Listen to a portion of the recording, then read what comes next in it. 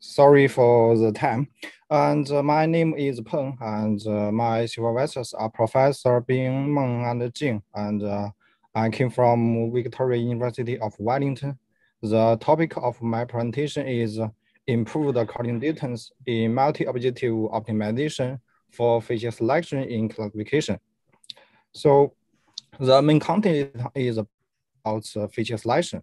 So what is feature selection? Feature selection to select a small number of relevant features from the original data size, which aims to maintain or even improve the classification performance.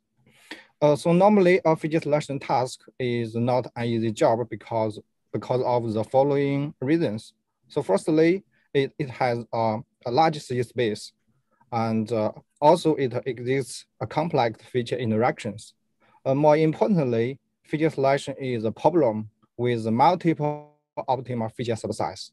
And also, feature selection is a multiple objective problem. So in the following, I will introduce the last 2 points in detail. So firstly, feature selection is a problem with multiple optimal feature subsets.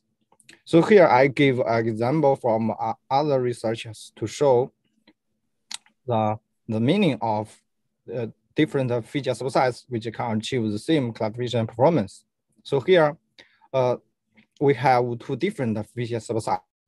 So here we can limit the first subset named subset 1, and the second can be take subset 2.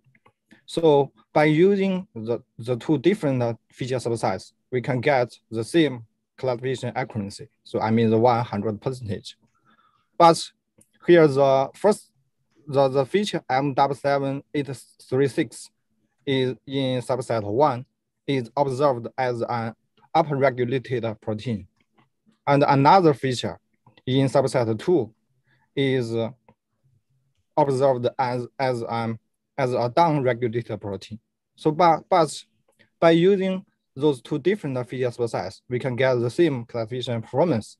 So that may mean that by using different function model, we can distinguish the disease people and the normal controls.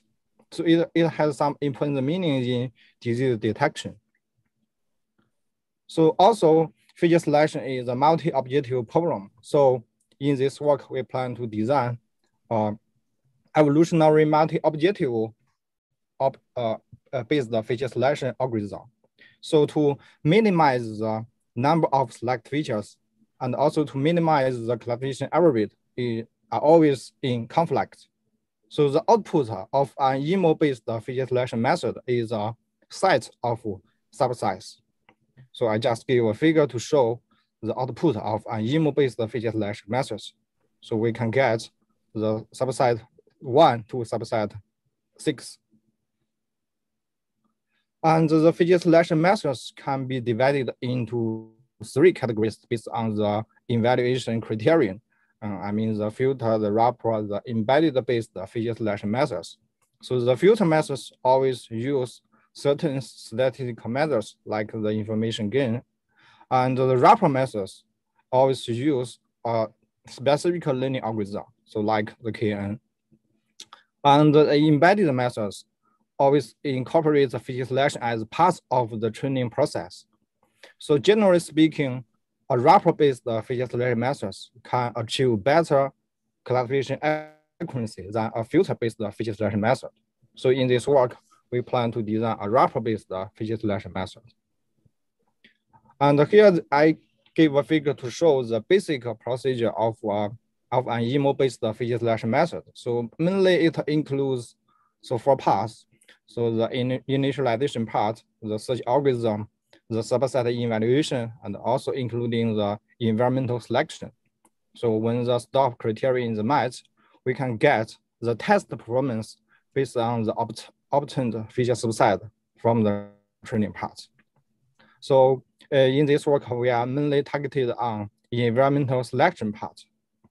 So for environmental selection, it is to evaluate all parents and offspring by using a predefined selection criterion, then to select a certain number of solutions enter into the next generation or to the external archive. So normally, two concepts are always used. I mean the non-dominated sorting and the crowding distance. So the emo-based method always use non-dominated sorting to sort the solutions into different ranks. Then the solutions in each rank will use crowding distance to select solutions. So in this work, we are focuses on crowding distance. We're trying to find some limitations and when using those kind of concepts for visualization. So firstly, I will introduce the basic concepts of crowding distance. For standard crowding distance is proposed in 2002, and the basic concept, the basic one is the crowd symbol. It's when we need to calculate the crowding distance of one solution, like solution 3. We need to calculate its crowding distance. We use the neighbors of the solution 3. So here its neighbors are solution 2 and solution 4. So then we get the average set length of the cuboid, then to get the crowding distance of solution 3. But one thing need to point it out is that this crowding distance is only involved in the objective space. So in 2017, so another crowding distance concept named the spatial crowding distance is proposed. So this crowding distance, by considering the search space and the object space at the same time, then to get the final crowding distance of the solutions. And in the search space, the crowding distance calculation method is the same as the calculation method in the objective space. So the difference is in the to deal with the solution in the boundary of the partial front. So when they get the crowding distance in both spaces, they're using this equation to get the final crowding distance of the solutions. Then to select solution, enter into the next generation or enter out to the external archive. But when we use those kind of concepts to deal with the feature selection problem, we found that it has some following limitations. Like here, I give a figure to show the situation. Like here, we have five solutions. Like it's from subset 1 to subset 5. For example, we need to select a certain number of solutions enter into the next generation. So we need to calculate their crowding distance. But if we calculate the crowding distance of solution 3, its crowding distance will be 0 because its neighbors are solution S2 and the solution S4. So in the object space, because they are overlap at the same point, so the crowding distance of solution 3 will be 0. The 0 means solution 3 is located in a quite crowded area. So during the evolutionary process, solution 3 will be removed firstly. But if solution 3 is a duplicate solution, like here, in the right hand, those three solutions, they select the same features. Then they have the same objective value or the fitness value. It's normal because they select the same features. So if in this way, in this kind of situation, removing S3 is better for the population because it's a duplicate solution. But if solution 3 chooses different features from as S2 or S4, so removing this solution, it may be decrease the population diversity. So it will download the algorithm's performance. So by using the traditional one or the spatial distance, both two methods they didn't consider the situation, the multiple different feature subsets and the duplicate feature subsets. They may have the same objective values or the same fitness values during the evolutionary process. So this is the limitation of when using the traditional one or the special coordinates. So in our method, we trying to overcome this limitation. We, for example, here we need to calculate the coordinates of a set of solutions. Here we name it NS. So here means NS stores the solutions which are need to calculate their coordinates. So we divided the solutions in this set into two parts. So the first part named the NS unique set. So here, so in NS unique set, all solutions, they have different fitness values from each other. So then the remaining feature subsets, they are kept as NS remaining set. So in the NS unique set, we calculate the solutions coordinates one by one by using the traditional coordinates or the special coordinates. After that, we calculate the solutions coordinates in the NS remaining set. But here we didn't calculate the solutions coordinates in the NS remaining set one by one. We just compare them with the solution in the NS unique set. So if one solution from NS remaining set is a duplicate solutions, so its coordinates will set to 0. So 0 means during the evolutionary process, this solution will be removed firstly. So otherwise, if this solution has different features from one solution in NS unique, so its coordinates will be set to as the same value as the solution in the NS unique set, because they are equally important. They choose different feature, but they can achieve the same fitness values. So they should be treated equally during the evolutionary process. So after finishing the whole steps, we combine the whole solutions, then to get the final coordinates of all the solutions in the NS set. So this is the main idea of our proposed improve the coordinate distance. So we distinguish the solutions by distinguish them into duplicate solutions, or the multiple different solutions which can achieve the same fitness values. So during the experimental parts, we use real value encoding, and also we use two different algorithm structure. So it means the first one is in SG2, we applied our method into NSG2 to form 4 different algorithms. In NSG2, we didn't use any external archive. We just, during the evolutionary process, we just select a certain number of features, solutions into the next generation. But for the MOPSO means multiple objective particle swarm optimization algorithm.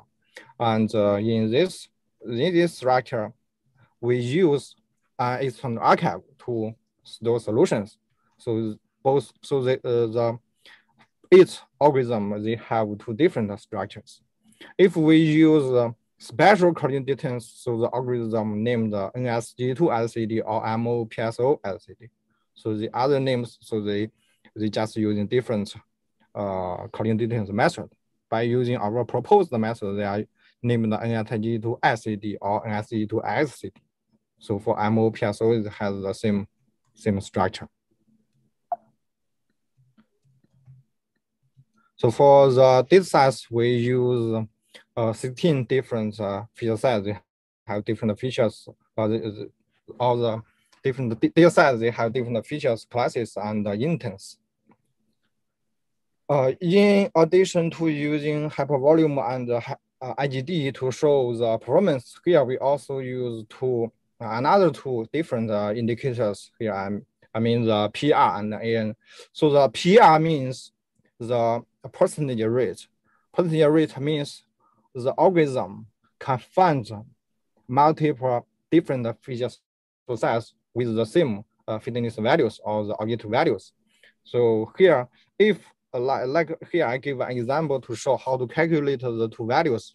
So if one algorithm can find this kind of solutions, like in the for the output, they find these three different feature subsets, but they can achieve the same classification performance. For this run, the SF means the successful run will be set to 1. And the TS will be set to 3 because it's 3 different solutions. So the PR and AN means the average number across the whole runs. So we want to calculate the algorithm performance to find the multiple different feature sets with the same objective fitness or objective values. And so here we show the P and AN results based on the 4 NSG2 based feature selection methods. So based on results, we can see that both P and AN all increased by using our proposed improved coordinates method. And for the MOPSO, for the 4 MOPSO based feature selection methods, the P and AN also increased. Like here for MOPSO SCD to MOPSO, we found that in all the 16 datasets, the PR are increased.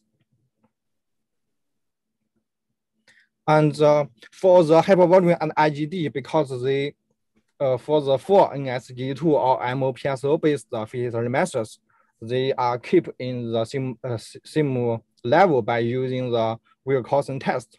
So and the paper give more details about the hypervolume and the IGD indicators. So here we just give a figure to show why the 4 NSG2 based method or the MPSO based method, the hypervolume and IGD didn't have significant difference, because here I give a figure to show the left figure means the training results, and the figure in the right hand means the test performance.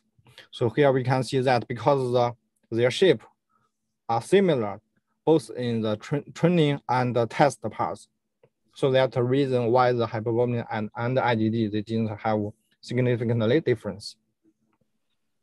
And here I give a table to show some different feature subsets with the same classification performance.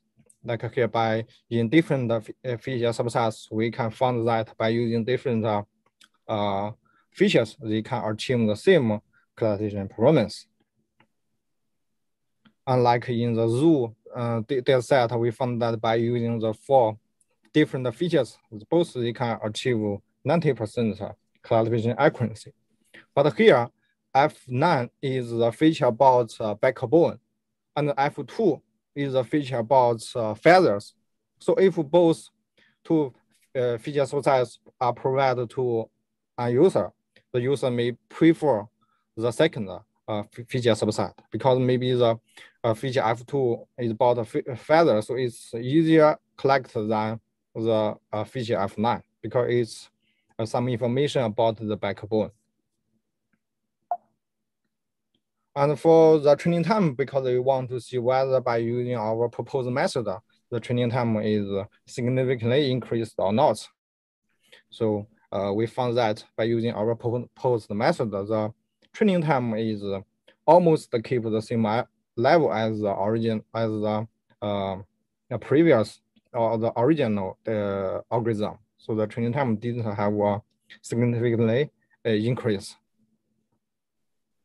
So for the conclusion and the future work part, we found that by improve the environmental selection strategies, it can help emo-based feature selection method to find more different feature subsets with the same classification performance.